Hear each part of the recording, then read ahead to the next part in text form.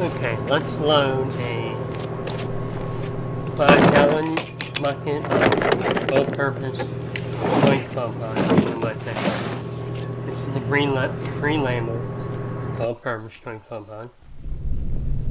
So we're going to pick this up with our knees.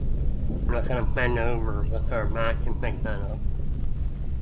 Now I do put an extra swing in here, which I don't normally do, but somehow it's stuck in there. So this is the extra swing that I put in, this forward swing. Normally I don't do that. So at this point, I'm going to pick it up right now, one swing backwards, and one swing forward.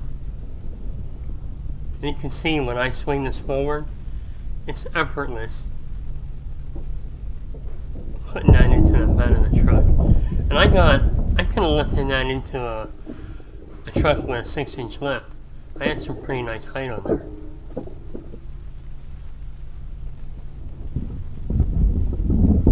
Now we've gotten a lot of snow recently, and you can see it's filling up my bed.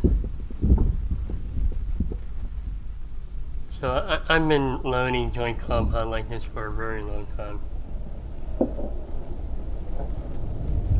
I find it the easiest way that I've been able to load joint compound, especially when you have a lot of them.